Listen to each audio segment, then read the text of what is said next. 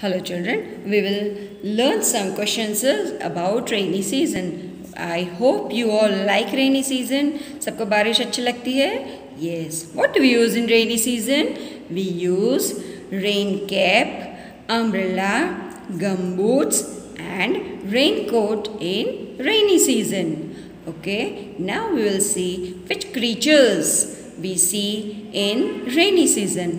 We see snail, frog, slug and earthworm in rainy season. Okay, again we will say the questions is, what do we use in rainy season?